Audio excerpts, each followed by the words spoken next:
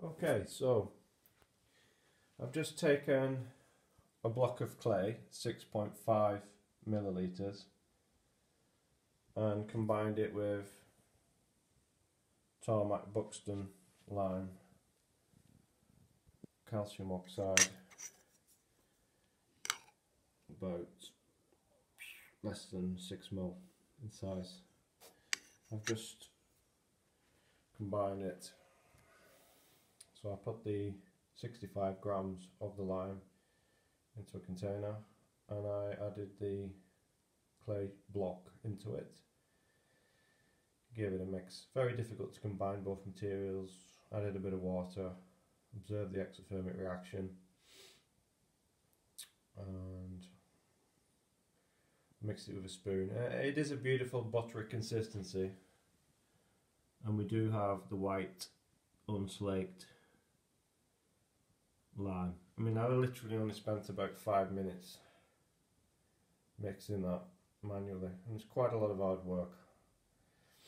So I want to see what the effect of the clay is on the lime as we allow it to dry, carbonate. See if there's any advantage in having the clay inside it. I'm going to compare that with a similar block of material without any clay in it. See, you know, if there's an advantage or not. Does it crack less, or does it produce a better material in terms of porosity or density, or a simple test?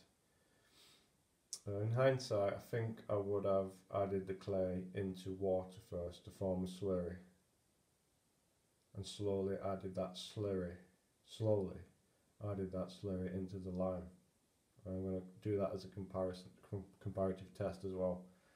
This is more control on the exothermic reaction that way.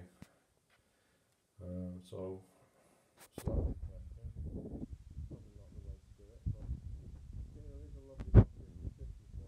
Nice lime material. Probably would work very well being rolled in a refiner mortar roller mixer.